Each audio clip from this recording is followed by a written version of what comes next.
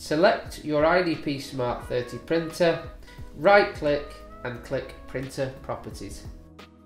Now go to the Service tab, and before we hit Clean Printer we're going to get the printer ready. When you hit Clean Printer, a series of prompts will appear. The easiest way to run this cleaning cycle is to have the IDP Smart 30 ready for the on-screen prompts. Before we click Clean Printer, we're going to prep the printer, making sure it's ready for the full cycle. First thing we need to do is open the printer. We do so by clicking the button at the top here and then removing the ribbon cartridge. If you're also changing the ribbon, make sure that you dispose of the ribbon securely.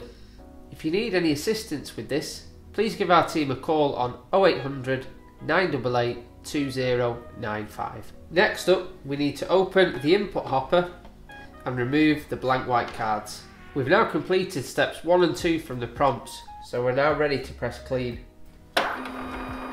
Once the cleaning card is fully inside the printer, keep the input hopper open and close the printer lid.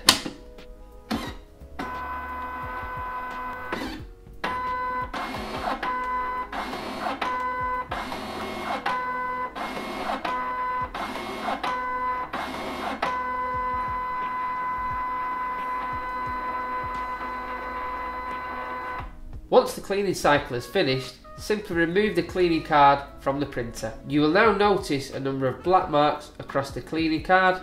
This is where the rollers have been thoroughly cleaned. That's the cleaning cycle now complete.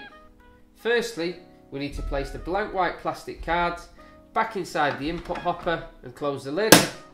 Secondly, open up the top of the printer and simply drop the ribbon cartridge into the printer and close the lid.